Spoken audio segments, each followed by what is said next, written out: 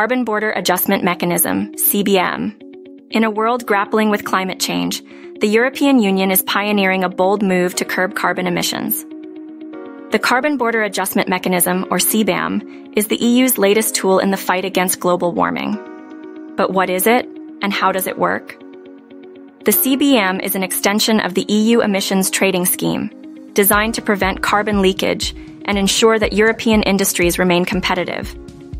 It targets imports of goods like cement, iron, steel, and electricity, which are significant greenhouse gas emitters. Starting October 1, 2023, importers must report emissions without financial penalty during a transitional phase. By 2026, they'll pay for their carbon footprint with CBAM certificates, priced according to the EU ETS auction price. The EU isn't alone in its efforts. Emissions trading systems exist from California to China, but with varying carbon prices, the EU's competitiveness is at risk.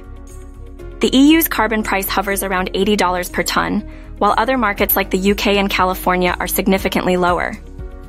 This discrepancy has sparked concerns about the EU's industrial competitiveness on the global stage. The CBAM has not been without controversy.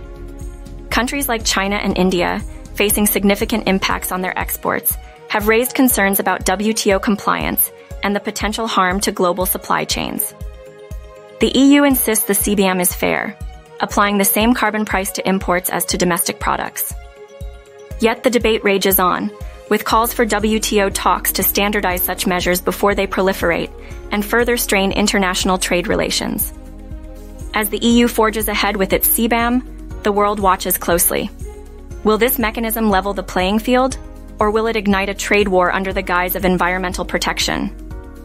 Only time will tell, but one thing is certain: the global march towards a greener economy is on, and the rules of engagement are changing.